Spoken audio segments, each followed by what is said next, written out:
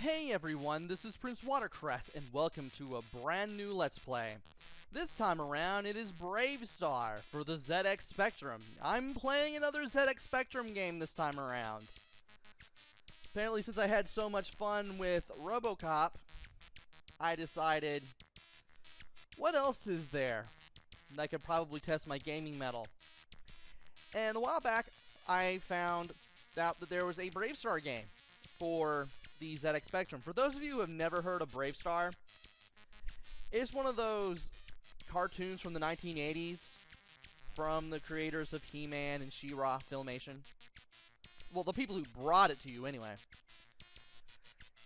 And I hear far more about He-Man and She-Ra than I hear about BraveStarr, which is a shame because I kind of like the premise of it.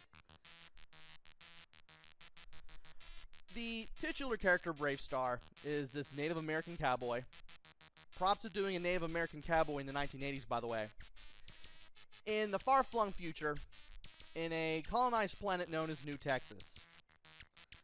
There, he's got to stop bad guys and kind of protect the town, which is very much a futuristic version of the Wild West, as seen in the 1980s. So that's pretty much the premise of the television show. And that's definitely what we're going to do here. We have a joystick. We have a fire button. The joystick moves. The fire button fires. Because we got a gun. It's pretty obvious that BraveStarr has a gun. And we're going to press the fire button to start the game. So we're now in this town. There are 3 places in the town we can go to. There's the jail, which we can't do anything in. There's the bar, which we can't do anything in because we don't have money. We have to get information in exchange for money at the bar. And there's the exchange,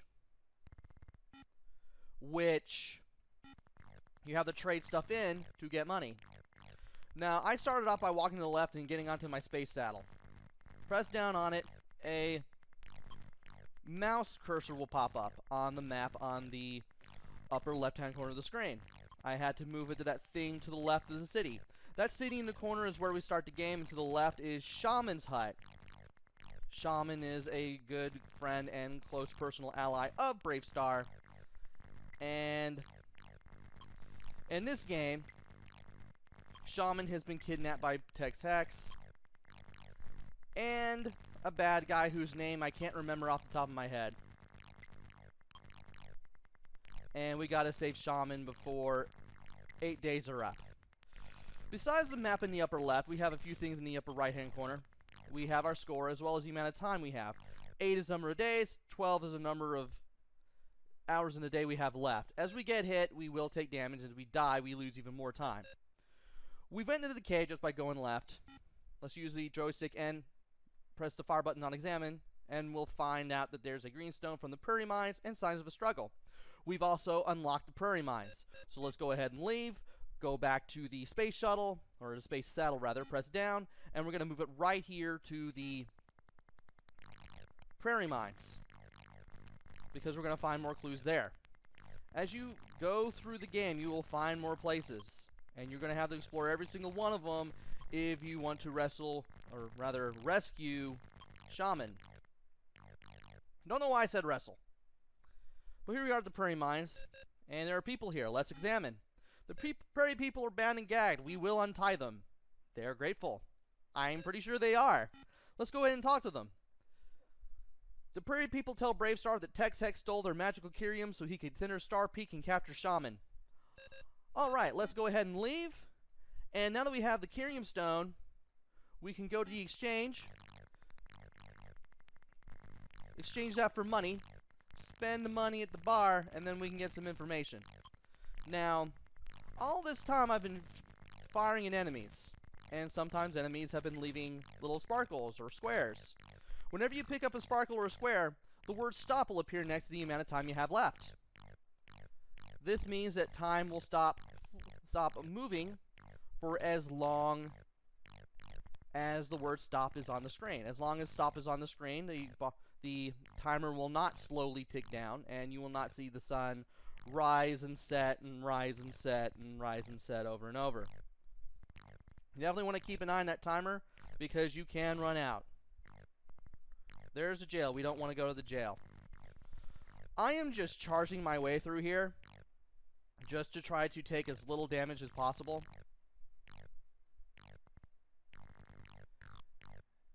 And the more damage you take, the more the screen around the gameplay screen is going to flash. And the faster time is going to tick down. Let's go ahead and talk. Will you exchange keyroom for money? Yes, we will. We now have some money.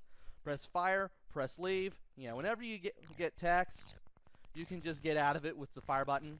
So that way you can make decisions again. I should mention that. And we need to make our way back to the exchange while taking as little damage as possible. And we're going to have a lot of enemies on our heels.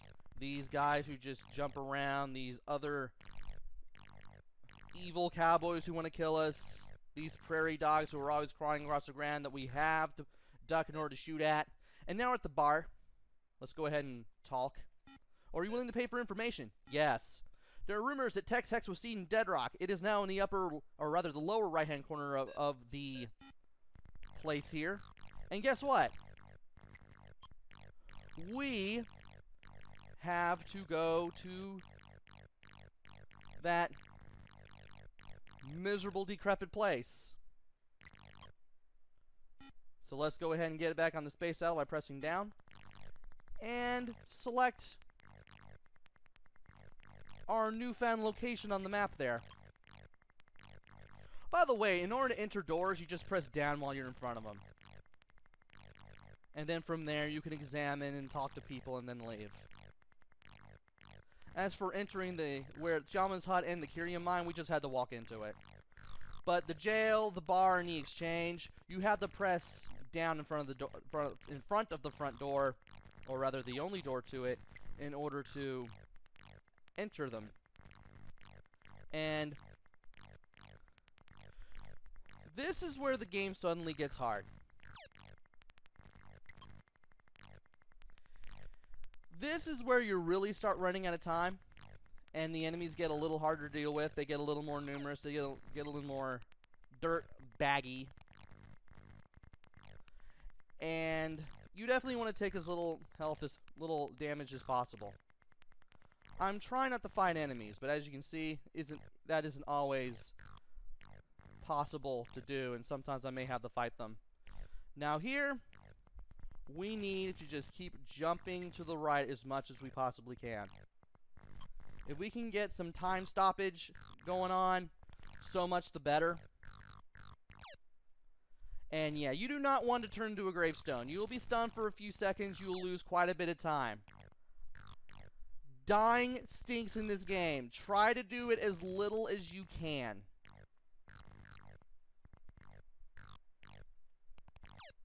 And I shouldn't even have tried to fight those guys. But you know what? They gave me some time stops. It's all good.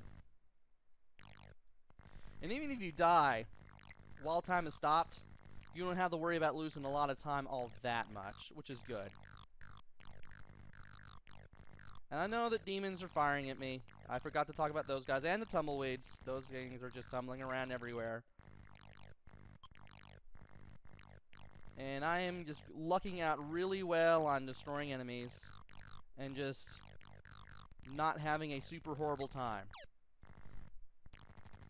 And this guy with no sleeves is Tex Hex. When you see him, you just want to keep ducking and firing. Try to make sure he doesn't move into you. And I believe he's gone. I believe he's now dead. Sometimes he just disappears before he dies just by going off screen. Sometimes he doesn't. I'm going to go to the jail in order to be sure. Game. I don't want... Stop killing me, game. Yeah, you just want to beat feet and just vamoose when you're in when you're at this point in the game, because getting through here can be a bit of a pain. And I know I'm gonna get shot at repeatedly, Come on. I don't want to die. Come on, game.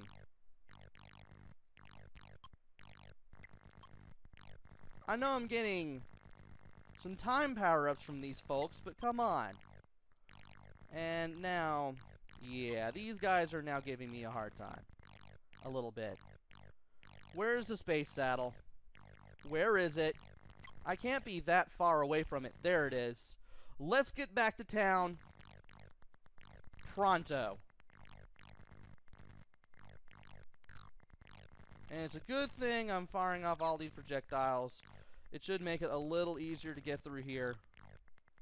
I hate it when these devils, these demon enemies that fire at you constantly, come at you from behind. And you can't get past them. You can't get behind them and kill them. The game just does not allow for that. Which is the pain in the butt. And now we're over here. We're now on the right side of the place. First thing we need to do is just hightail it straight to the jail. I know this sounds like more like a one-credit classics video than an actual Let's Play, but I have all these things to do, and I can't really stop to explain stuff. You just kind of have to watch me and see if you can do better. Like, that's really all I can say. TexX did get killed. Will you release TexX for information about Shaman? Yes, we will. Shaman is being held captive in Hexagon. We are now in the final area of the game. Let's beat feet. Come on. We're getting plenty of time. We've got 3 days left. I know it seems like you have enough time in the world to beat this game, but really you don't. Especially when you get hit a heck of a lot in this game. All those hits really do add up, and you really want to die as little as possible. You want to get all of those time power-ups, and right here, upper right-hand corner, that's where the hexagon is. We need to just not get hit a whole bunch as we do things. I am staying up here. Please, game. Please be merciful and give me the time and the patience and the... I don't know why I'm asking for the game for patience. I should be asking myself for patience, but I really hope I have the patience and the time and the... just... the focus to beat this. Because where we fought Tex Hex, that area makes or breaks runs. And there is the final bad guy of the game. We need to back up a little bit. We need to, like, do this thing called not dying. We need to do this thing called backing away and shooting the major bad guy here. Hey, why are you teleporting like that? Not cool. Yeah, he's just staying up there, which is good for me. And I don't know why you're teleporting. Oh my lord. Did the game die? Wow. What the... What?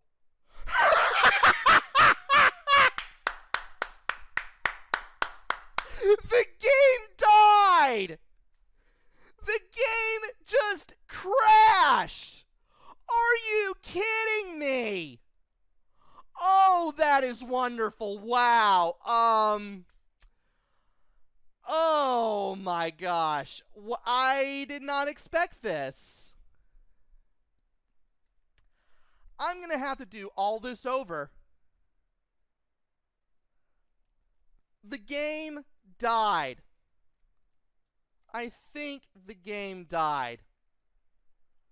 I don't think there's anything that, you know, freezes the game. I don't know of any. It's obviously not frozen because the timer's still going.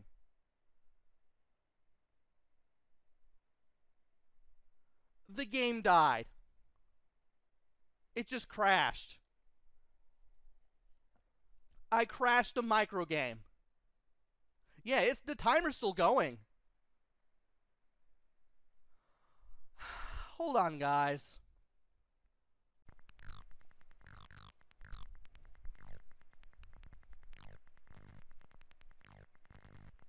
Alright. Okay. Hopefully with any luck, I should be able to get somewhere now. Though I don't like my chances because I have far less time than I did on my first attempt. I hope I can get to where I need to go soon, or where I need to be soon. There we go.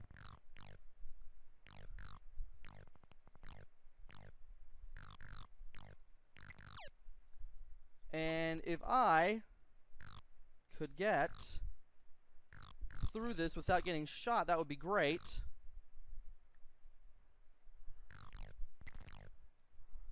Awesome. Excellent. Come on. Don't know why the game is glitching out again now. Please don't do this to me. Oh my gosh, game. Game.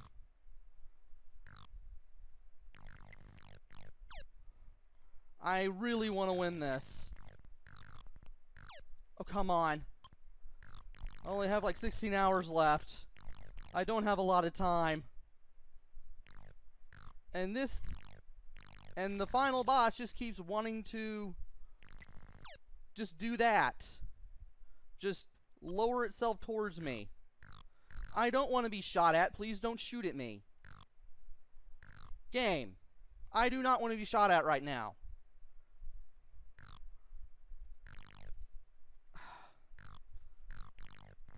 There we go!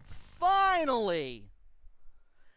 And we kind of didn't really see that message, but it tells you, hey, you saved Shaman from the evil ultimate bad guy of the game, great job. And then you put in your high score. Really not much of an ending. It's kind of hard to see that final ending message, but it is there. And once we put in our high score, that is it. I can't believe I beat BraveStarr on camera. It took 2 attempts, and I was really scared on the second attempt because I had no idea if I was going to be able to do it or not, simply because I had so little time. I was getting time from, I think, shooting the final boss's projectiles, but it was still kind of touch and go, and I managed to pull it off, and there it is. One credit is advertised because, well, you only have one life for this game. You only have one chance to beat this whole game, and if you don't do it, you have to start all over again.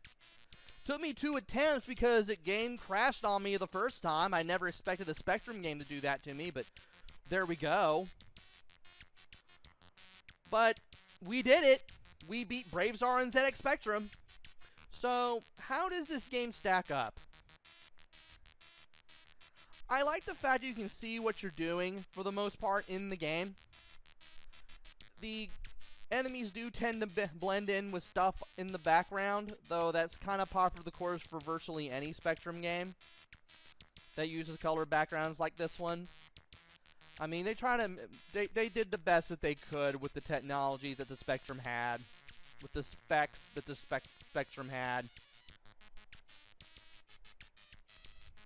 Not much of a lot of sound. There's just a lot of staticky stuff to go along with the flashing lights whenever you take like all that damage you're going to take throughout the game.